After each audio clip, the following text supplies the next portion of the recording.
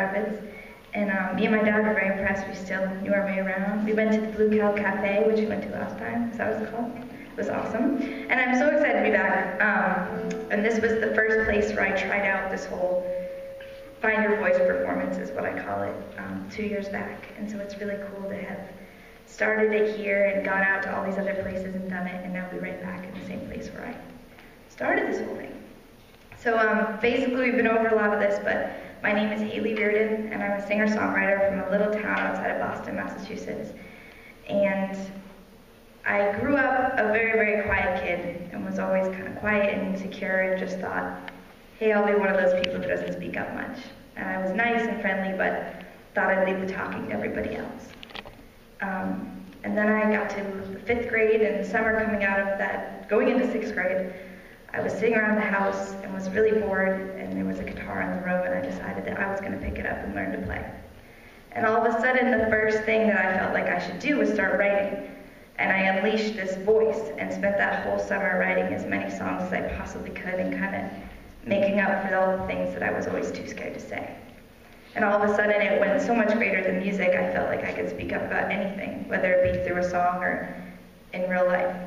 And so I'm just going to jump right in and play all the songs that I wrote back then, but then we'll get into the rest of the story. But this is called Dreaming for a While.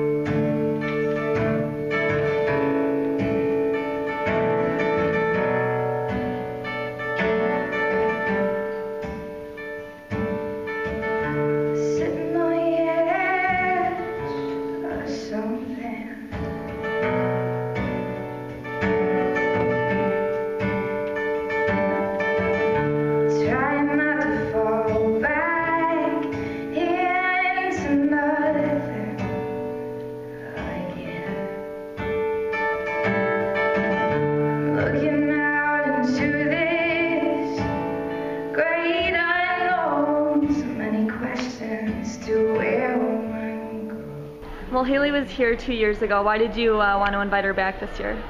We've always wanted to have Hayley back. She did such an amazing job with our kids when she was here last. Actually, her father, Pete, contacted me some midwinter and said they were able to, they were looking into getting flights out here, and were we interested? And yes, we were, and we emailed back and forth, and then sometime in March she was able to get a good deal on the flights. It's her spring break, so we made it work. And how did the kids respond this morning after her first show? They are so excited. They were so wonderful. They were attentive, they were respectful, and when they found out how easy she is to talk to, they just clamored all over her. They loved it. Anything else you want to add?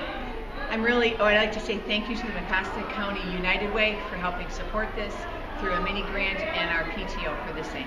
We created this 20-page diary that has the stories and the pictures and lyrics behind every song, and so I'm going to read you what I wrote about this song because it's the only way I know how to explain it. So this is called Tribe.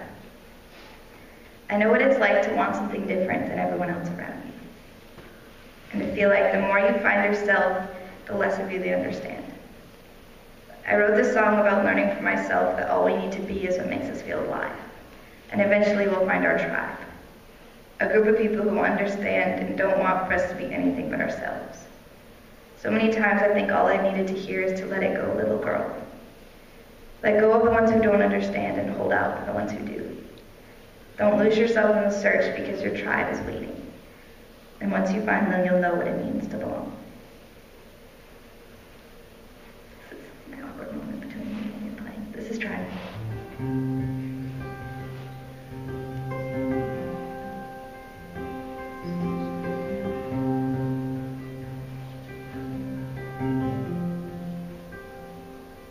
I don't know when I all of a sudden stopped belonging here.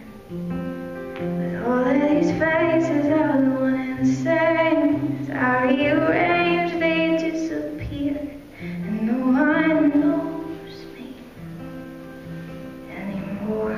So what did you think of Hayley's show? It was really good. And inspiration. What was your favorite part or favorite song that she My did? favorite song was Tribe. It made me think because I got diabetes and my friends are sent me because I asked my grumpy, they helped me along the way what they could see what they could do. Okay, so you've already got your tribe then. Yeah. What's your favorite part of performing at middle schools like this? My favorite part of performing at middle schools, well, I mean, where I come from, there's a really strong folk scene, and so I kind of came up playing in coffee houses, but there's no kids at coffee houses, so this is a cool opportunity to be in front of my peers in general. But it's also, there's just a different energy.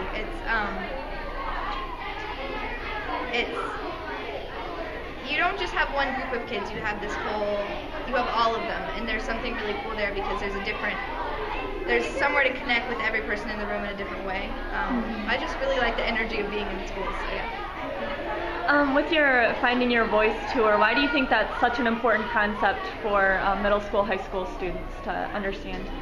Because I think a lot of the issues that affect young people could be solved if we all had more confidence in our voices. So I feel like that's kind of one of the key things about growing up, is being afraid to say what you want to say and figuring out what's important to you. And I didn't really realize that until I kind of went through that process myself of finding my voice, but it kind of spills over into so many different things, and it's just important in so many ways. So. Well, you've done a lot in the last 3 years since you started working with the Pacer Group, just with releasing your album and being named Bostonian of the Year. But what are you most proud of personally?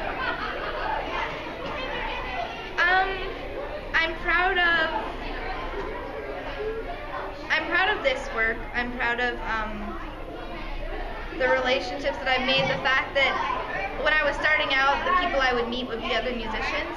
But by getting into this, I've been able to meet amazing people who are teachers and principals and work at churches and all these different things. And so the community of people that I've built way outside of my community is something that I'm proud of and that I'm so thankful for.